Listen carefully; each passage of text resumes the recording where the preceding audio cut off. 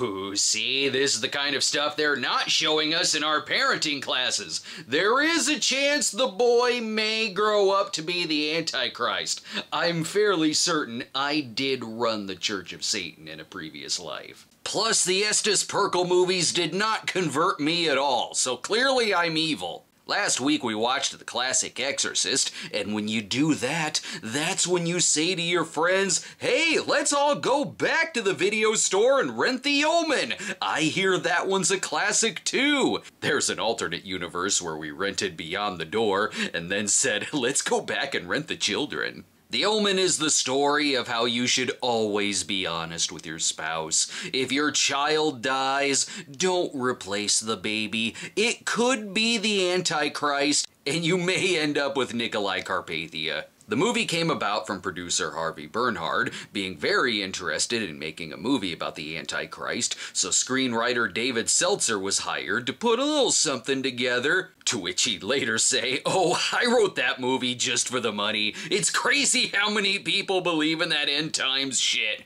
right? Plus, it was an early big film for director Richard Donner, whose previous theatrical film had been in 1970 with the rom-com Lola, where she's almost 16, he's almost 40. It may be love, but it's definitely exhausting. What? I love that that's the predicament there. She's 16, he's 40, and oh man, it's hard on my back and my knees. Anyway, this has the slightly better poster. You have been warned. If something frightening happens to you today, think about it. Oh, great. What now? I would like you to take a seat, Father.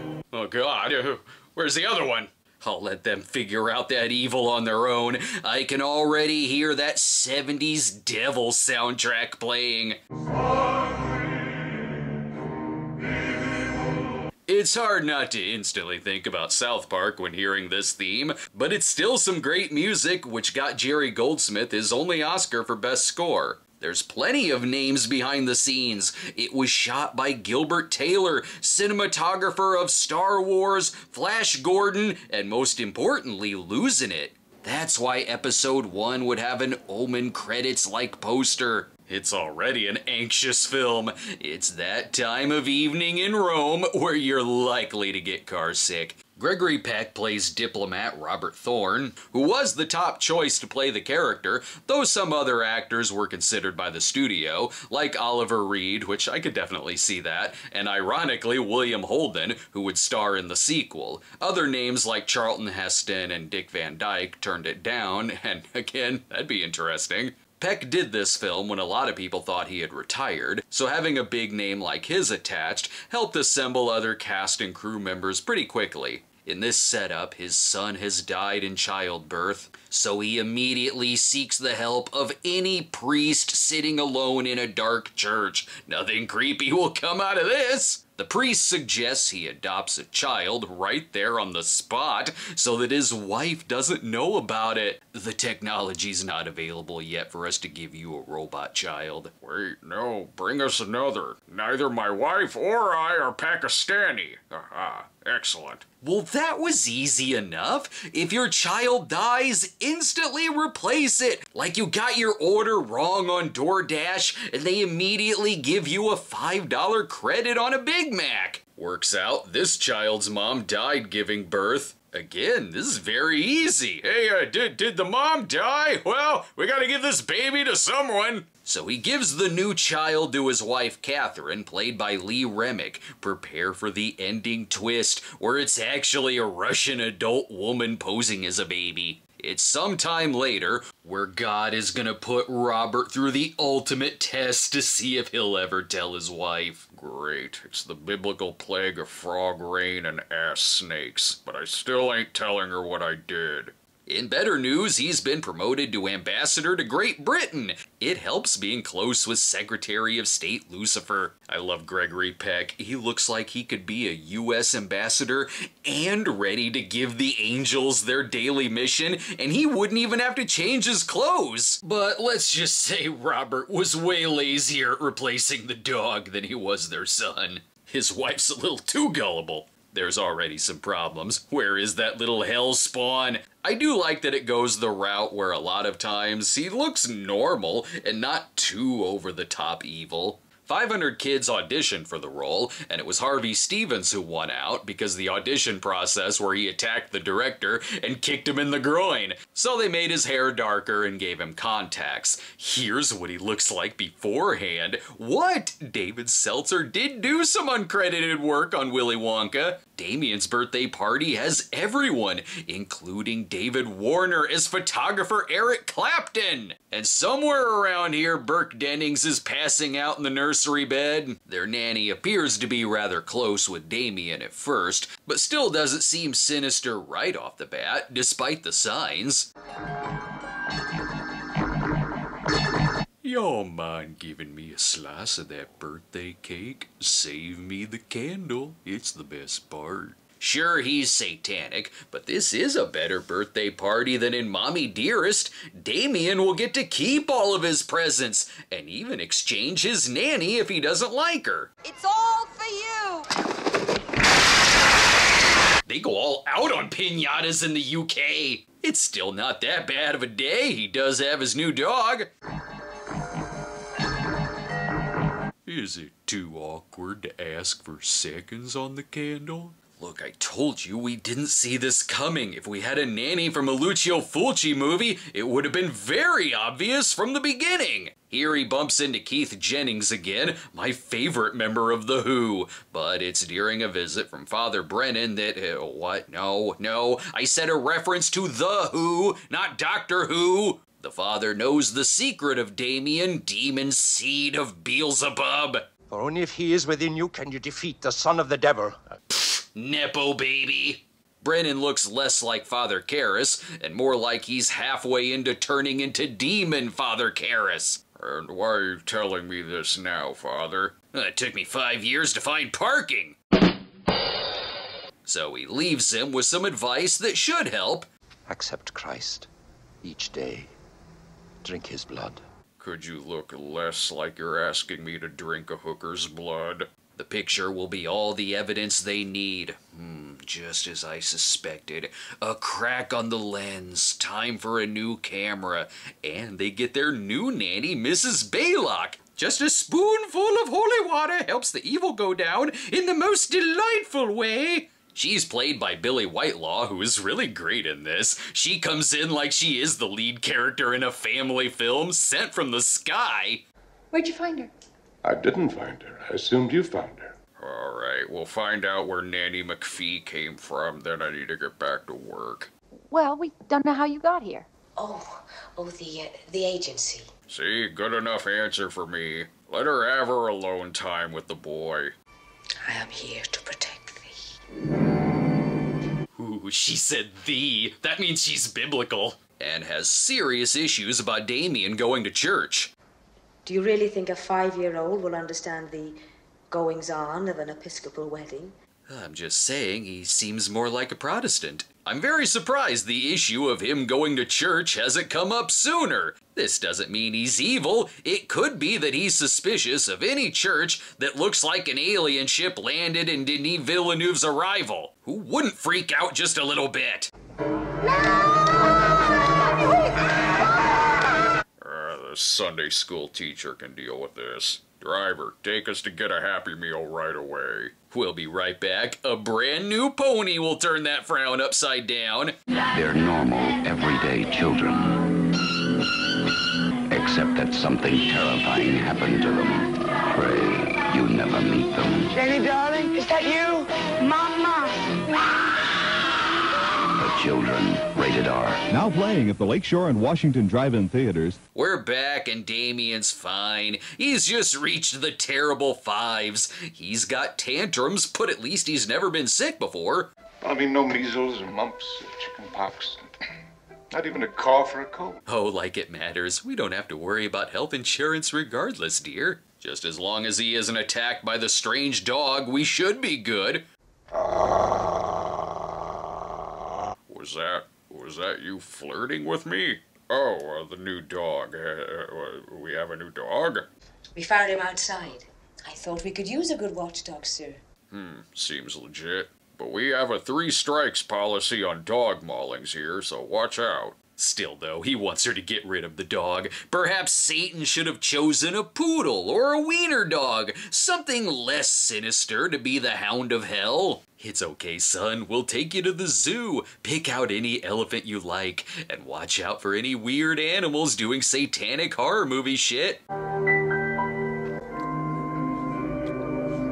The animals get stupid when Damien is around. Hey, you got a bucket for me to spit this in? The Antichrist makes them run past Bugs Bunny's hole like when they see the Tasmanian devil. The animals are already acting strange, so why not go see the baboons? Who, an offering to the altar of Satan, gives them the red ass. The baboons did get so scary when making the film that the frightened reaction on Lee Remick's face is genuine. Somewhere the screenwriter of Shakma is in a theater and said, "I have an idea for a new horror film." That night, she doesn't want to talk about it. I'm never spending hours cleaning giraffe chewing gum off my shoe again. He knows what will fix Damien. Keep that scrum tight! Get down low! Come on! Get down! Sports will teach him discipline. And there's no rule that says the Antichrist can't play rugby. Plus, Father Brennan needs a less creepy approach. 5 minutes and you'll never see me again. Your wife is in danger. Get off me. You look like Jack Torrance was only served a non-alcoholic Sambuca milkshake. The pictures will show more answers, or he'll photograph him walking on water for the Being There poster. Son of a bitch, I knew it. Another crack. Who keeps dropping my camera? I'm still keeping it, though. It has one hell of a zoom. At least Robert is open enough to hear the father out now. When the Jews return to Zion. All right, done. I don't know what I was thinking coming here. Could you not speak in Revelation talk? Give it to me straight. You're talking like you made some masks that turn kids' heads into bugs. Or that you're constipated. My wife is in danger. She is pregnant. He will not allow the child to be born. He will kill it while it slumbers in the womb. Now please, give this $50 to the man standing on the corner. He's just giving me some sugar for my tea, I swear. I like this reaction to Father Brennan telling him he needs to kill his son. I never want to see you again. Anything you have to say to me, put it in a letter and send it to my secretary. Also, Satan controls the weather and is gonna blow the father right to the moon. Hurry, protect yourself with this piece of sheet metal and hold the cross higher to the sky. Donner's approach to the film was that he wanted it to be debatable whether Damien was the Antichrist, as it's not like Damien is going around killing people. He wanted the audience to question it too, like how the deaths could just be a series of accidents. Regardless, get him to the Cannibal Holocaust set immediately. The father got off easy in this film. Brennan doesn't have to worry about the headache that comes with babysitting. Oh, honey, it ain't so bad. Don't ask me to babysit, by the way. I love when Mrs. Baylock takes him away and Damien's like, "Oh, I'm gonna remember this day for the rest of my life. One day you will give me back my Transformers." That's enough for Catherine to say that she does not want a second child. I don't ever want to have any more children. All right. Then you'll agree to an abortion. Why, of course. We don't have to deal with the father judging us anymore. Which, by the way, I love that the picture of him impaled is not only in the newspaper, but front page. Enough about that. He's told by the doctor that Catherine is getting suspicious that Damien is evil and also not her child. The most important thing for you to do is to agree to an abortion. What? But Damien is 5 years old. No, the second child, you idiot. He has his reasons for not wanting the abortion. It was foretold that this pregnancy would be terminated. I'm going to fight to see that it's not. Well, I'm not sure that's in either the pro-choice or the pro-life platforms. And evil or not evil, he is a way better Danny Torrance than in the Shining miniseries. But if you bring in that Goldsmith score and camera work that goes upside down... Ooh, he's gonna run the heads off of all his G.I. Joe toys. And he turned his mother into a glass bowl of water. Oh, never mind. From now until you die, you will see the faces of my Transformers you took from me. Well, this isn't so bad. She just floated from only a couple of feet off the ground. She's okay. I like how it all started from Mrs. Baylock winding him up like a toy and then opening the door as if he's on a Hot Wheels track. The movie is really well acted, with very good music and memorable scenes, but it's also kinda silly, but delightfully silly. The performances do have such gravitas to them, same with the music, that I am invested, especially when she lies in bed and says, "Don't let him kill me." Plus, he didn't have time to go back to the church to adopt a second baby, so he just dressed up this kitten. Let's take a break so he can pad the entire bottom floor with pillows in case someone falls again. You're gonna need a mighty strong pillowcase for that. Thankfully, we've got the Cinema Snob Dakimakura pillow. And you don't even have to swap it out when the holiday season comes. Just simply flip it over and you got me in a Santa onesie. Pick up yours today by clicking the link in the comments and in the description, or head over to loadingcrewcrafts.com. See you there. Now that we're back, Robert will head to the church to immediately replace his stairs. Honey, I understand you're sad, but why are you sleeping in the attic? Oh, oops, this is my son's room. I forgot that's where we keep the rabid stray dogs. I'll leave you be. Then the real investigative part of the movie comes in when Keith Jennings calls and asks if his band The Kinks can play at his swearing-in ceremony. He also has important information, as there's some peculiar coincidences in these photos. Look, she relieved her bowels in both of these images. I really just need any excuse not to purchase a new lens. They're expensive. And let's not forget the birthmark on the father's side. Concentration camp? What? No. Why does your head always go there? Father Brennan's room even raises suspicion. I think the answer is quite obvious. Father Brennan was a serial killer. And how were we allowed in here? The police thought he was insane, so they didn't mind me coming here and rummaging around to see if I could find anything of use. That's how that works. This guy was crazy. Take anything you want. We left all the newspaper clippings sitting around too. Like how a comet became the star of Bethlehem, but on the other side of the world, right when Damien was born, on the 6th day of the 6th month at 6 a.m. A little on the nose today, aren't we, Satan? God damn it, why didn't the father tell me any of this? He just quoted end time speak and smelled of Jack Daniels. Keith has a lot at stake here too. He caught his own reflection in the mirror, which shows that at some point, he's going to fall into the crack of the Titanic. As for Mrs. Baylock, though, I'm sure she's on the up and up. She did have recommendations aside from the whole dog thing. Last night, I saw that dog in Damien's room. I clearly told you. He's gone now, sir. They took him away this morning. Oh, I was just starting to get to know him. I even brought him a steak from the butcher. Now for a series of things working out tragically. The old hospital in Rome burnt down 5 years ago, and even just yesterday there was a terrible accident at Scoops Ahoy. There's not even anything left in terms of any adoption or birth records. And where's Father Spoleto? There was a tall man, a priest, dark eyes, piercing eyes. See, Father Bruce. Now be on your way. She's taking the dumbwaiter back up to heaven now. Bye. A lot of these prophecies contain huge spoiler alerts for future movies. So the devil's child will rise from the world of politics.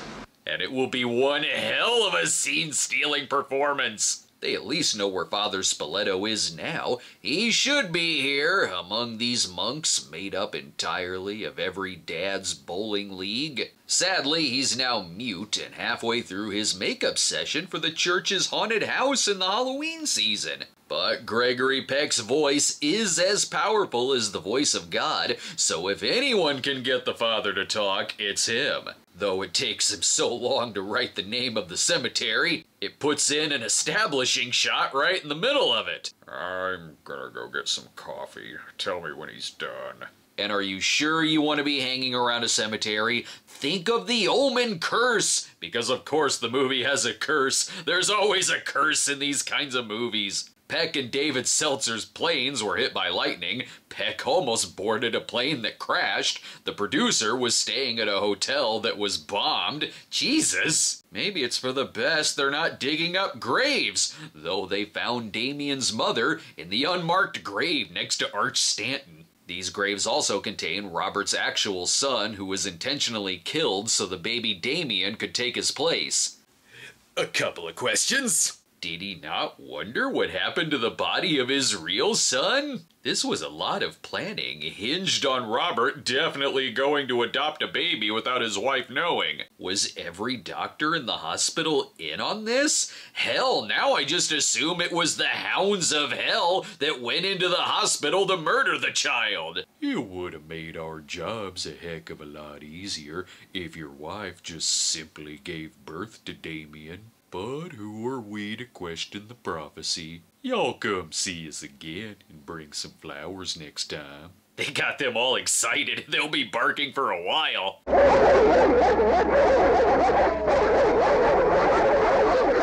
Well, so much for the groundskeeper getting any sleep tonight.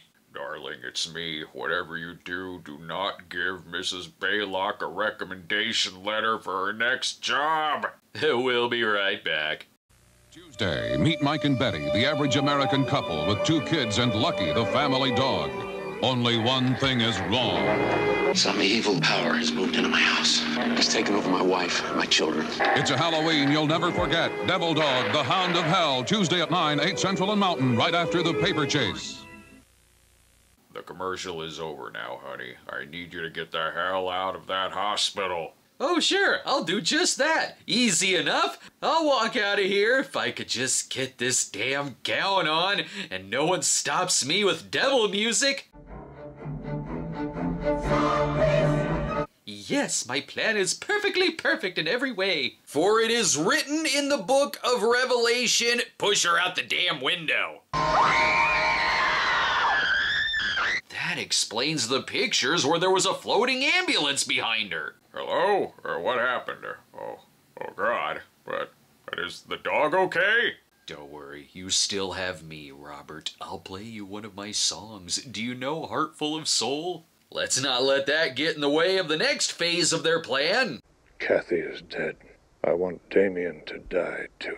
Yeah, kill that kid. This leads them to find Father Marin. Maybe he has some kind of smaller version of the Pazuzu statue. One they can bash the kid on the head with. Look, people have been giving you drunken premonitions all throughout the film. What makes you think Rip Torn will be any different? Here, Leo McKern gives him the tools he needs to destroy the Antichrist, while Keith keeps looking around. There's gotta be something here that'll eventually cut my head off. The plan is to kill Damien on hallowed ground with 7 daggers. And if that doesn't work, send him to bed without his dinner! Just to make sure, though, before you stab him to death, he has to see if Damien has the 666 birthmark. Still some doubt, though. He needs a better sign. Ah, yes, slapstick, the devil's favorite type of pranks, and the editor's, too. The decapitation scene was edited in such a way that it would show it from different angles, so if anyone closed their eyes, it'd still be going on when they opened them. No need to stick around for that crime scene. The police were nice enough to let him leave with his knives. At least there's still one friend he has in the house. Did you bring me back a cannoli? Okay, gonna cut his hair to check for those 3 6s. It ain't too dangerous. What? We keep a fireplace in the room he sleeps in. Whew, good thing the 6s were in the first place he cut. Damien could have woken up with a real stupid haircut come morning. Still could be a coincidence though, right? Donner and the producers did consider not having Mrs. Baylock in the film, since she is the one character that makes it very, very clear this is all for real, as opposed to leaving a little bit of doubt like the director wanted. But they loved her so much in the movie, they kept her in, and rightfully so. I wish she was in the movie more. I love that part of this is an Antichrist movie, and part of it is The Hand That Rocks the Cradle. The movie does have good pacing, and that Robert's arc isn't a quick one, which makes it feel more natural when he goes from this loving father to, I've killed the nanny and now I must stab the child on hallowed ground.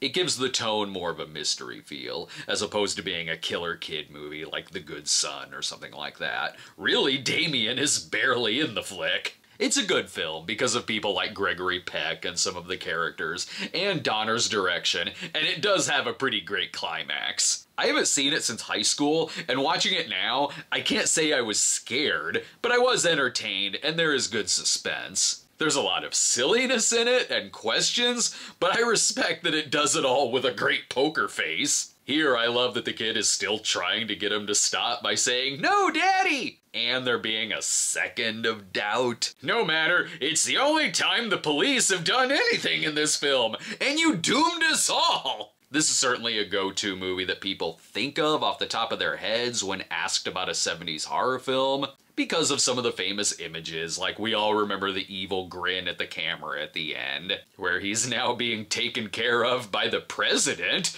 Guess that doesn't work out. He's living with Robert's brother in the second film. Despite its popularity, it got very mixed reviews at the time, and I can kinda see why. Though it was included in the 70s book, The 50 Worst Films Ever Made, which I wouldn't go nearly that far. I've seen how this kind of movie can go really wrong. This movie's at least ambitious. And I do like its themes, which ask, given the time period we're in, if the signs of the end times would even be noticeable in this day and age. But am I the only one that likes the third one the best? And yes, that is absolutely due to Sam Neill. Despite the mixed reviews, it was one of the highest grossing movies of 1976, and its success led Donner to direct Superman. And let's not forget the Richard Donner cut of Damien the Omen 2. Cause that's right, it got franchised to hell, with 2 theatrical sequels, a TV movie sequel, a 2006 remake, and a TV series. We're checking all the franchise boxes there. Ow, who's that down there? I have been tasked with demanding a peanut butter and jelly sandwich, Father. Ugh, sure. What flavor jelly? Thanks a lot for burning everything down, you little bitch.